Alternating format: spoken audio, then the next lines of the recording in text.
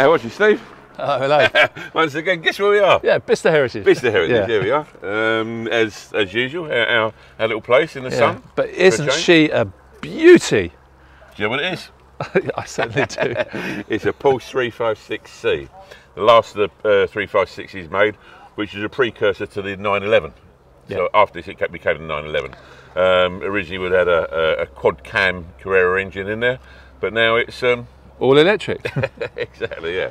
It's all electric, and we're going to sort of tell everybody what we've done, I guess. Yeah, should we go straight to the business end? Why don't we do that? So where's the business end? The business end is this end. We did this for the show, and the customer liked the transparent boot floor so much that so he kept it. So you can see everything that's going on in there. Once again is a Hyper 9 driving a gearbox because it's so much more fun driving with gears. On the left, there's the high voltage systems, all there laid out for you to see. And on the right, it's the 12 volt systems and everything that drives that. Beautifully put together.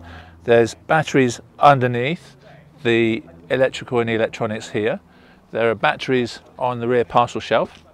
And there are also batteries under the bonnet, which I can show you as well, if you like. Yeah, why not? You've got it that side, I believe.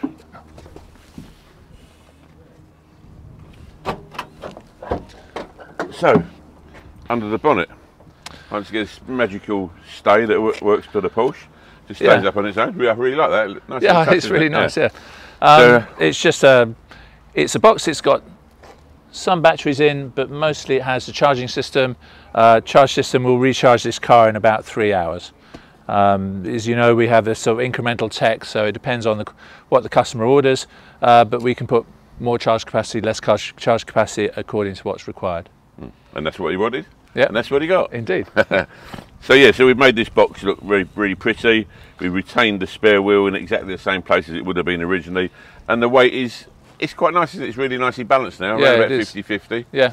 So if we have a look in here, you see beautifully restored Porsche interior, and it is just lovely. Originally here would have been the heater control.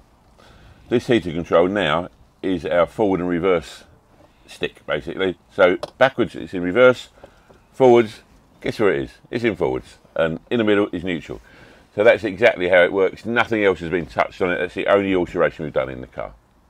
Okay, so who's going to drive this one then? Well, I think we had to be me, Steve. I know how to do it. Okay. You can drive the other one. No worries.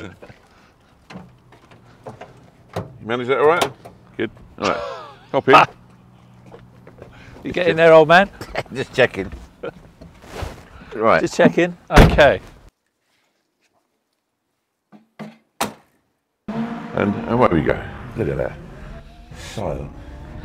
Yeah, why don't you tell me about this beautiful car? Oh, Steve, it's fantastic.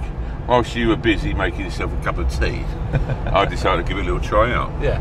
And I can see why it done so well in the early rallies, because it handles beautifully. I mean, I think it's got a hell of a ton of speed now. Yeah. With the electric motor in it. What it was like before, I did drive it, when it first came in, and it was fine. It didn't feel that great at low speed. Once you got it singing up to sort of 3,500 RPM, yeah, it was fine. But to be quite honest, low down in the rev range it wasn't great. But this is just great in any gear, in any rev range we're in. So we're going around now in second. So if I could just give it a little bit of thing up here, you feel that immediate acceleration. Yeah, it's absolutely. And I barely touched the throttle at that point.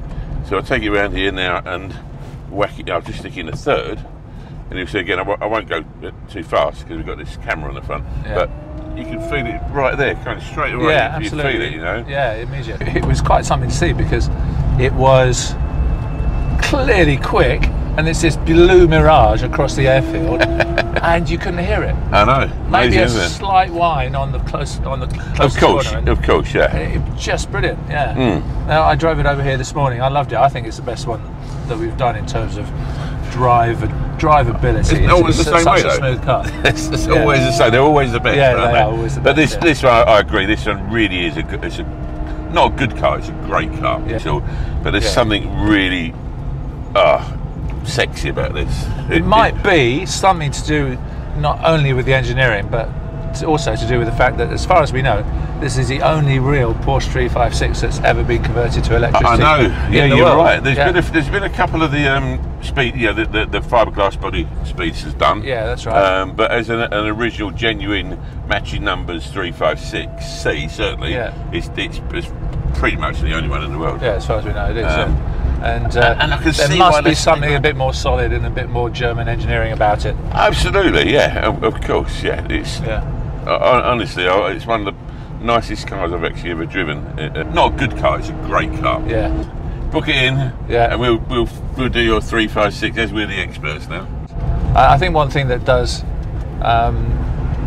separate it, for example, from the Beetles and the Karmann gear that we've been driving different times, it's much quieter. The build quality is what it is. You can really tell the Porsche build quality. Yeah. It does make a difference. Yeah. So it feels much more luxurious. But it's lovely to drive. It really is. And I'm beginning to sound like I'm on repeat, but I can't help it. I know. It's just another one that we don't want to give back. We're not giving it back away. You never told me that. No. I'm afraid There's no way I'm giving this back. I'm keeping it.